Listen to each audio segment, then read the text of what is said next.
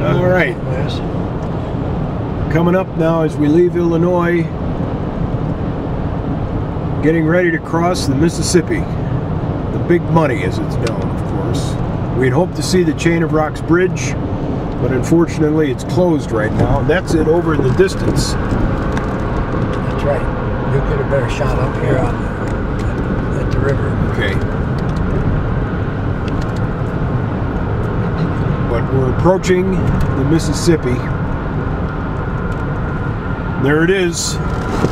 There's the bridge. I can't really get it too well from here.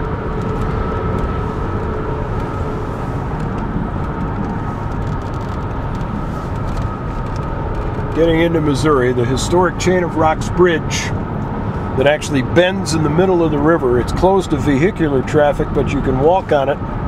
However, it's closed because of a flooding problem on either side.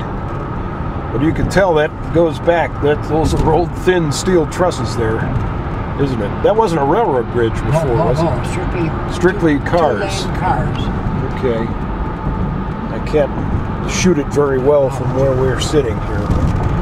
Okay, there's our Missouri entrance, or as they say here, Missouri.